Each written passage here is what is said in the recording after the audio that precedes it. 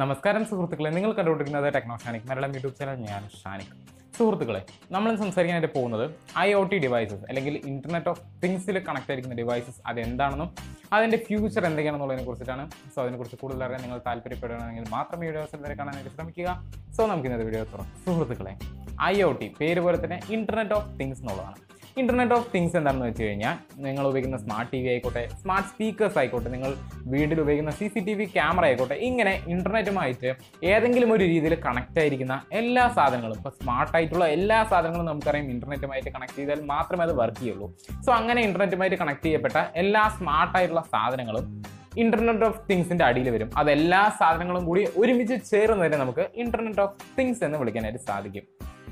Internet of തിങ്സിന്റെ ഫ്യൂച്ചറിനെ കുറിച്ച് നമ്മൾ സംസാരിക്കുകയാണെന്നുണ്ടെങ്കിൽ തീർച്ചയായിട്ടും നമുക്കറിയാം ഇന്റർനെറ്റിന്റെ ലോകം വളർന്നുകൊണ്ടിരിക്കുകയാണ്. സോ ഇന്റർനെറ്റ് ഓഫ് ഫ്യൂച്ചറിന് ഒരു വലിയ ഫ്യൂച്ചർ തന്നെ ഉണ്ടെന്ന് നമുക്ക് പറയാം. കാരണം ഇന്റർനെറ്റ് ഉപയോഗിക്കുന്ന ആളുകൾ കൂടിക്കൊണ്ടിരിക്കുകയാണ്. അതുപോലെ തന്നെ ഇന്റർനെറ്റ് ഓഫ് തിങ്സും വർദ്ധിച്ചു വരികയാണ്.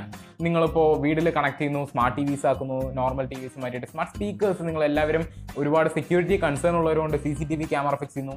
അതുകൊണ്ട് തന്നെ ഇതിന്റെ ഫ്യൂച്ചർ വലിയൊരു കാര്യം തന്നെയാണ്. ഇതിൽ തീർച്ചയായിട്ടും എല്ലാവരും ഉൾക്കൊള്ളും, അല്ലാന്നുണ്ടെങ്കിൽ എല്ലാവരും ഇത് എടുക്കുക തന്നെ ചെയ്യും. അത് ഇല്ലാതെ നമുക്ക് നെഗ്ലക്ട് ചെയ്യാൻ പറ്റില്ല.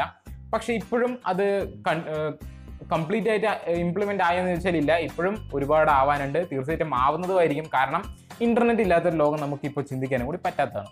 സോ ഇന്റർനെറ്റ് ഓഫ് തിങ്സ് എന്തിലൊക്കെ ഉപയോഗപ്പെടുത്തുന്നു? ഒരു സിമ്പിൾ ആയിട്ടുള്ള ഒരു എക്സാമ്പിൾ പറയുകയാണെന്നുണ്ടെങ്കിൽ, നമുക്കറിയാം ഈ ഇന്റർനെറ്റുമായിട്ടുള്ള കണക്റ്റഡ് ആയിട്ടുള്ള ലെൻസുകളുണ്ട്. നമുക്കറിയാം കണ്ണിൽ കണക്ട് ചെയ്യാൻ പറ്റുന്ന ലെൻസ് ഉണ്ടെന്ന് ഞാനും ഇപ്പോഴാണ് അറിയേണ്ടത്. അതിനെക്കുറിച്ച് റിസർച്ച് ചെയ്തപ്പോൾ ആ ലെൻസ് എന്താ ചെയ്യുന്നതെന്ന് വെച്ചാൽ, ആ ലെൻസ് നിങ്ങൾ കണക്ട് ആണെന്നുണ്ടെങ്കിൽ, അത് ഇന്റർനെറ്റുമായിട്ട് കണക്റ്റഡ് ആണെന്നുണ്ടെങ്കിൽ അതിൽ ഒരുപാട് സെൻസറുകളുണ്ട് പോലും. ആ സെൻസർ എന്താ ചെയ്യുന്നത് വെച്ചാൽ, നിങ്ങളിപ്പോൾ എന്തെങ്കിലും നിങ്ങളുടെ കണ്ണിൽ എന്തെങ്കിലും കുഴപ്പങ്ങളുണ്ടെങ്കിൽ നിങ്ങൾ ആ പേഷ്യൻ്റ്, ആ ഡോക്ടറിന് ഈ പേഷ്യൻറ്റിന് എന്തെങ്കിലും കുഴപ്പങ്ങളുണ്ടോ, അയാളുടെ എത്ര ഗ്ലൂക്കോസ് ഉണ്ട് ബ്ലഡിൽ, അങ്ങനെ എല്ലാം ഈ സെൻസറുകളിലൂടെ അറിയാനായിട്ട് സാധിക്കുന്നതാണ് പറയുന്നത്. അപ്പോൾ ഇതിൻ്റെ ഇംപ്ലിമെൻറ്റേഷൻ എന്ന് പറയുന്നത് വളരെയധികം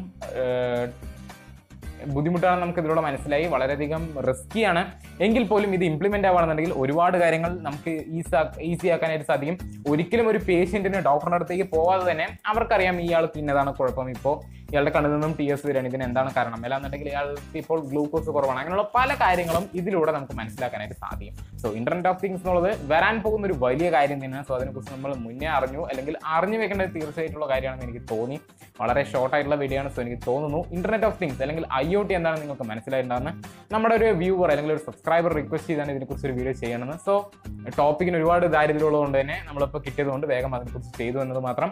സോ വീഡിയോ ഇഷ്ടപ്പെട്ടാൽ ലൈക്ക് ചെയ്യുക, നിങ്ങളുടെ സുഹൃത്തുക്കളുമായി ഷെയർ ചെയ്യുക, എന്റെ ചാനൽ ഇഷ്ടപ്പെട്ടാൽ സബ്സ്ക്രൈബ് ചെയ്യുക, കൊടുക്കുന്ന ചെറിയ ബെല്ലൈക്കൺ കൂടെ പ്രസ് ചെയ്യുക. ഇതുപോലെ നിങ്ങളുടെ വീട്ടിൽ ഇന്റർനെറ്റുമായിട്ടുള്ള കണക്റ്റഡ് ആയിട്ടുള്ള എന്തെങ്കിലും ഒരു സാധനം തീർച്ചയായിട്ടും ഉണ്ടാവും.